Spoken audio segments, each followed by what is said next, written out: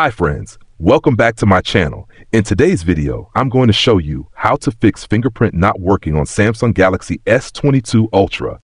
This problem can be frustrating, but don't worry. I've got you covered with simple and effective solutions. So let's dive right in. Step 1. Clean the fingerprint sensor and your finger. Before doing anything else, it's important to ensure there are no obstructions or dirt on the fingerprint sensor or your finger. Here's how you can start. Clean the sensor. Grab a soft, lint-free cloth and gently wipe the fingerprint sensor located on the back or under the screen of your Samsung phone. Dust, grime, or oils can often cause the sensor to malfunction. Clean your finger. Make sure your finger is clean and dry. Oils, lotions, or dirt on your finger can interfere with the sensor's ability to recognize it. Once both the sensor and your finger are clean, test the fingerprint scanner again to see if the issue persists. Step 2. Open Settings and locate security options.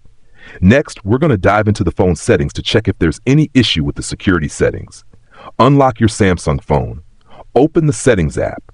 Scroll down until you see Security and Privacy. Tap on it to open the menu. Step 3.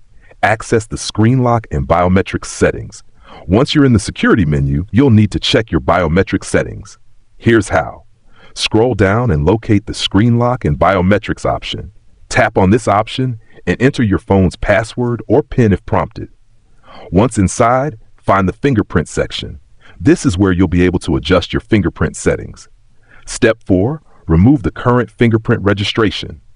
Sometimes, the fingerprint scanner may not work because the saved fingerprint data is corrupted or incorrectly registered.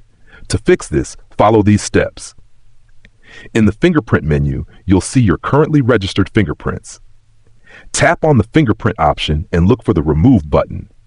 Confirm that you want to delete the fingerprint data by following the on-screen instructions.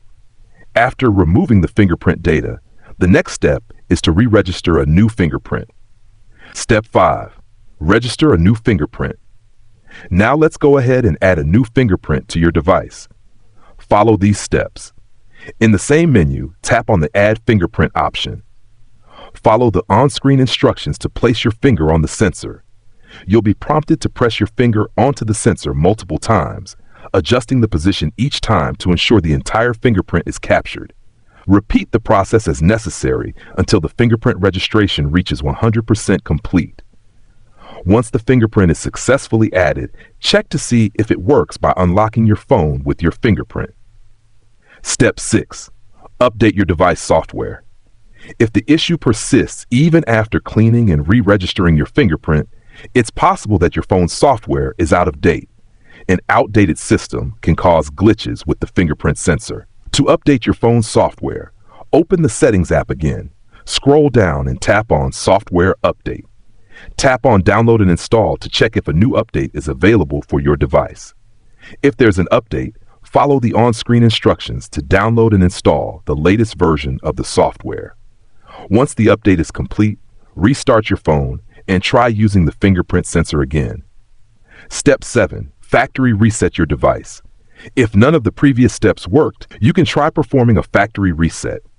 This will erase all the data on your phone, so be sure to back up important files before proceeding.